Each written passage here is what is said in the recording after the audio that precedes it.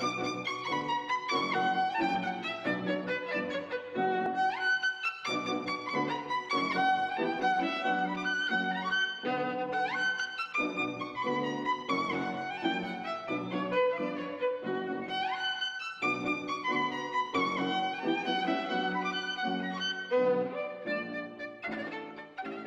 look at the Primavera 100, our best-selling student violin. We launched the Primavera in 1995, and during that time it's evolved, taken on numerous editions. The current edition, we think, is not only loaded with features, but really sets the benchmark for student violins. Let's have a look at the instrument in some detail. First impression on the case. Well, the case is it's a styrofoam case. Interesting point for you. Primavera, when we came out in 1995, when it first came out, it was the first instrument to have a styrofoam case. That's pretty well standard nowadays. Looking at the case, well, it's got high-vis stripes and piping. Just a small safety feature. We know that, particularly in the winter, it's dusk, headlights and whatever, something that people ask for, so we provided it. The most important thing about the case, though, is the handles.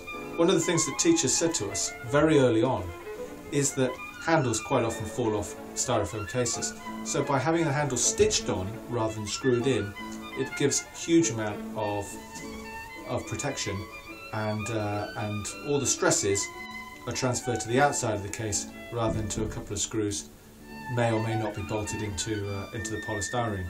Open the case up, 2 bow holders, and plenty of room for a shoulder rest around the neck. Looking at the bow, it's a hardwood stick with an ebony frog, half mounted, straight, got some tension. Really, a very good student bow. Looking at the instrument, well, first impression, we've got a really nice chestnut brown varnish. Quality ebony pegs, which we were talking about.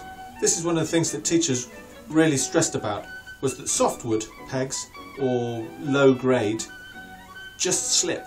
There's no resistance, and they just don't work properly. By having decent ebony pegs, pupils can tune, and the instruments, most importantly, stay in tune between lessons. Non-ebony fingerboard on this edition. Decent Primavera bridge, correct curvature, and the feet are fitted. Metal alloy tailpiece. This is pretty well standard nowadays. Another thing that you might be interested to know is, once again, when the Primavera first came out in 1995, we were the first to come with an alloy tailpiece. As things have improved, the quality of screws have improved, various things. Really, not a bad tailpiece at all.